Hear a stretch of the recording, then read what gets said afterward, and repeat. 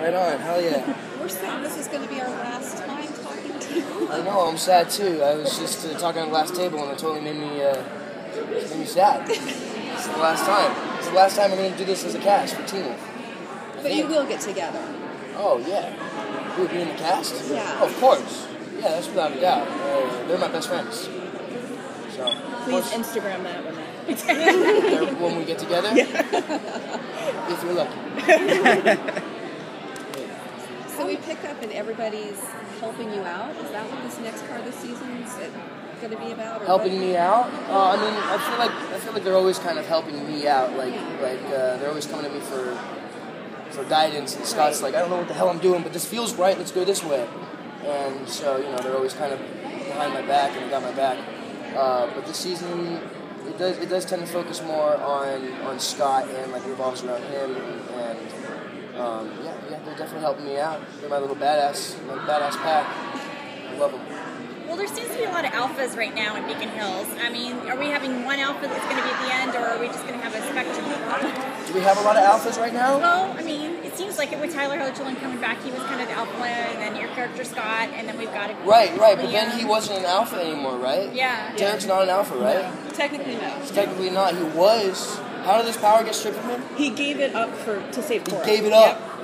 Exactly, right. Yeah, so Hecklin's not an alpha anymore. I am. Is anybody else? Well, it seemed like Liam's stepping up to be an alpha. Okay, the kid's got potential. Don't get me wrong. There he is, right there. Yeah, absolutely. I mean, we've been kind of teasing Liam stepping up and kind of taking Scott's position in the alpha role and just in the leader of Beacon Hills. But I think he's gonna have to do it his own way. Figure out how to be an alpha. I don't know if true alphas are handed out that easily. So he's gonna have to work for it, I guess, or kill me. Because if you kill an alpha, you become the alpha.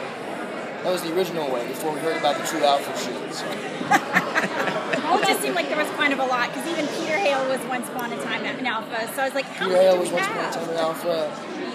I believe it's just one. We all have former alphas, alpha alumni, if you will. A little alpha reunion. But yeah, no, it's really cool having the whole pack that that once were alphas, because they know how to fight as alphas. They know they know the brain of an alpha, so it's easier to work with somebody who's kind of it's easy to date somebody who's in the same business as you are, because they get it, they get your life. Yeah. It's kind of like that. I just want to date my alpha friend. That's all I'm saying. What can you say about Scott and Malia? Because that kind of took people by surprise yesterday. Yeah, so season 6A, we kind of did a couple of sneak teases to potentially opening up the relationship to Scott and Malia. And I love it. I will always say the best things about Shelley. I think that she is the greatest, most talented person, most loving, caring, affectionate. She's the greatest, and so I was really, really, really happy that we got to end the season like that. And it felt right, in terms of stuff that we haven't really done yet before. Scott had been single for a full season, which had never happened before, so it was really nice, I think, for Scott to kind of take a step back, focus on himself a little bit, realize what he wants, realize who he is. And at 18, that's still kind of hard, so he's still got some figuring out to do. But yeah, he and Malia are really sweet and really great friends. And I think that's the how every good relationship forms is by being really good friends at first, and then kind of just naturally transcend into that. But I'm not saying anything. It could have been a dream sequence. Oh, Team will throw skirt balls. You know this. Well, does he even have time for a romance, given the fact they're going to be hunted for the next part? Hey, come on, baby. There's always time for romance. There's always time for romance. I mean, those things look weird, don't they? They look like buttholes. They look like giants. I'm sorry, I got really distracted. But what the hell? It's just the art. I mean, they're also kind of beautiful at the same time. I'm not saying a butthole isn't beautiful, but alright, we'll come back later. What did you ask me again? We're talking about the romance and whether there's even time for it. Yeah, definitely. I mean, there's always turmoil in Beacon Hills, and they're always fighting for their lives and trying to figure out a new method of saving their lives or killing a bad guy, or defeating a bad guy, whatever. But they're still kids, you know, and we really try to do a good job at making it relatable and you know, even when you're like thrust in like danger and destruction and chaos, you know, you can't hide feelings. You can't stop feelings. And if you know these feelings are there, you're going to act on them.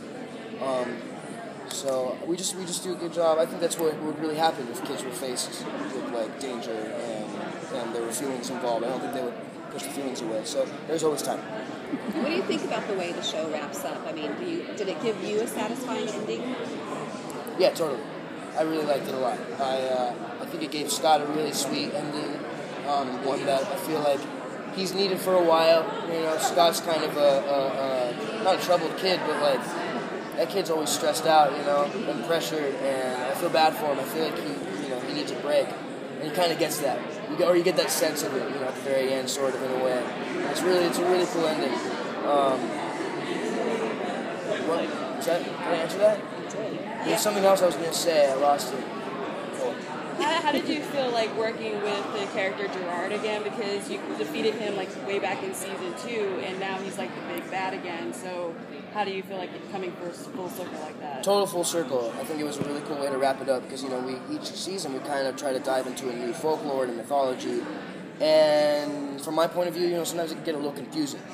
And which is always really fun and really cool, but you know it can get a little confusing. I sometimes I'm watching a show and I'm like, what the hell is happening?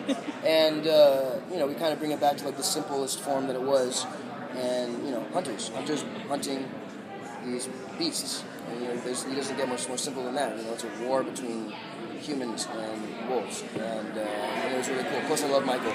Michael Hogan's a great dude, really talented guy. And I learned a lot from him over the years. You know, he is the most committed dude I've ever met. After he will just stay there all fucking night and all day, never complain, and just always be on. I love him. So yeah, it was the greatest. Scott's grown so much since season 1. Oh, well, thank you. Not just like physically, but just like both you as an actor and just also as the character. So what do you feel like Scott's learned the most through the course of the seasons?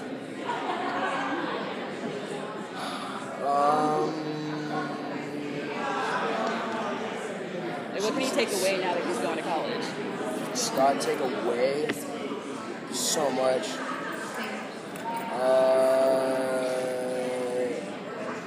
I don't know. I've never thought about that before, really. What can Scott take away? What's the most valuable information that he's learned over the years? How to be a leader? Yeah, definitely. But like, there's a lot of. I was gonna say that, but there's a lot of things that come with being a leader. You know, you gotta learn to let yourself fail, and be okay with it. You know, a lot of learning comes from failure. So I think that's one of the things. You know, he's always had the leader mentality. He's always wanted to save people and save his friends and be there, but he didn't really know how. You know, so I think that's what he took away. You know, learning how to be there and be the hero and a leader, but figuring out the balance of like leadership and accepting your wrongs and being a human also. You know? That's cool. Thank you.